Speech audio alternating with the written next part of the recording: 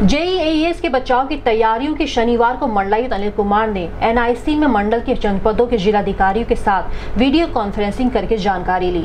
मंडलायुक्त ने एईएस से बचाव हेतु कार्यशाला की जानकारी लेते हुए कहा कि डीएम एचडीएम के माध्यम से और सीएमओ स्वयं एवं अन्य संबंधित अधिकारी एटीसी सेंटरों की जाँच कराकर सोमवार तक रिपोर्ट उपलब्ध कराना सुनिश्चित करें। साथ ही यह भी सुनिश्चित करें कि मंडल में जितने भी एटीसी सेंटर, पीकू वार्ड एवं मिनी पीकू है वे सभी क्रियाशील रहें तथा किसी भी सेंटर पर कोई भी कमी न रहने पाए। मंडलायुक्त ने कहा कि सभी आशा एएनएम एवं शिक्षकों का प्रशिक्षण अनिवार्य रूप से शीघ्र पूरा करा लिया जाए तथा आशा एएनएम विशेष रूप से अलर्ट रहें कि किसी भी बच्चे को बुखार होने पर तत्काल उसे स्वास्थ्य केंद्र पहुंचाएं।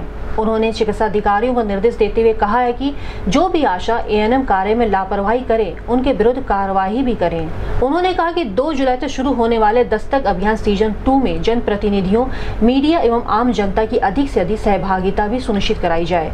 इस दौरान जिलाधिकारी के विजयेंद्र पांडेयन, सीडीओ अनुज Singh, AD health doctor Pushkar आनंद, सीएमओ डॉक्टर एसके तिवारी सहित संबंधित विभागों के अधिकारी मौजूद रहे। गोरखपुर न्यूज से बात करते हुए मंडलायुक्त अनिल कुमार ने बताया, जो हमने आपको शुरुआत में बताई सबके सब इस महीने भर में अपना पूरा जिला कवर होना चाहिए।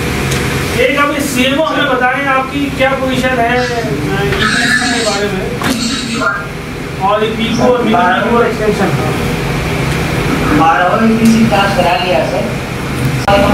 इस गाँव और अदरपुर में सिविल और कंप्लीट नहीं पास है।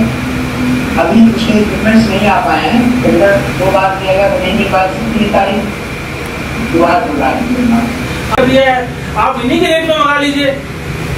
पर आप नहीं सर टेंडर नहीं कर रहे थे तो हमें कहा जो लाइव क्वालिफाइड लोग हैं इस तरह का काम दूसरे जिलों में कर रहे हैं उनसे बात करो, उन्होंने बात की और इस बार हो जाएगा। ये आप चेक करा लीजिए डीएम साहब, जितने पीकू, मिनी पीकू, एक्सटेंशन जो पीकू का हो रहा है, ईटीसी जो है सबको चेक कराइए आप। सब ऑपरेशन होने चाहिए। और ये आशा एएनएम जो है इनको समझा दीजिए तरीके से कि मतलब ये इस बार एकदम वहाँ पे अलर्ट रहे, अपने जो भी कार्य क्षेत्र है वहाँ पे काम करें और किसी को बुखार होता है तो उसको जो हमारे पीएससी में ईटीसी बने हैं, पीकू बने वहाँ लेकर जाएं। तो कर्मचारी हैं जो काम नहीं करते हैं उनके खिलाफ स्ट्रॉन्ग एक्शन लीजिए। चाहे अगर किसी आपको सीएससी इंचार्ज का ले लीजिए, कोई दिक्कत नहीं है। किया सर, हमारे यहाँ डॉक्टर्स की उपस्थिति बहुत बेहतरीन हो गई है। मैं औचक रूप से खुद चेक कर रहा हूँ और डॉक्टर्स, दवाइयाँ, फार्मासिस्ट बहुत बेहतर हुआ है या काफी सुधार हुआ है सर। अच्छी चीज़ है सर। अब तैयारी के बारे में बता सर तैयारी में सर विभाग को बता रहा हूँ सर, जल निगम में पंप के सैंपल लिए थे सर, उसमें सर हमारे 24 सैंपल पॉजिटिव आ गए हैं, जिसमें ई कोली और जो बैक्टीरिया प्रेजेंट पाए गए हैं सर। और पूरे जनपद में सर 983 हैंडपम्प के जो सैंपल लिए थे उसमें 113 हैंडपम्प हमारे डिफॉल्ट रहा है सर। तो इनमें तो सर हम क्लोरीन डलवा दे रहे हैं सर।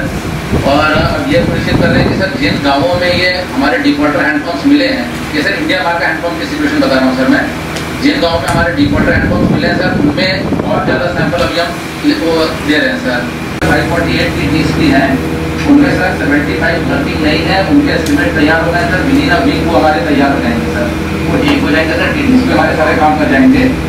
जो बड़ी टंकियाँ हैं सर, ये इन 220 गाँव में सर हमारी 65 बड़ी टंकियाँ हैं, ये चल रही है सर।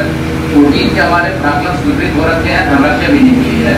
इसके तो एनसीफेलाइटिस को लेके जो विशेष महीने जो इस महीने में विशेष कार्य हमारा अभियान चल रहा है, चारों जिलों में ये कहा गया है कि इस बार एनसीफेलाइटिस में सभी जो हमारे फील्ड लेवल फंक्शन उनकी ट्रेनिंग प्रॉपरली कराई जाए और जो हमारे ईटीसी और पीकू और मिनी पीकू बने हैं उनको भी ऑपरेशन रखा जाए और प्रचार प्रसार अभियान विशेष रूप से अच्छे से करा जाए। जो 2 तारीख से हमारा विशेष अभियान चल रहा है इस महीने, उसका भी अच्छे से शुभारंभ कराया जाए।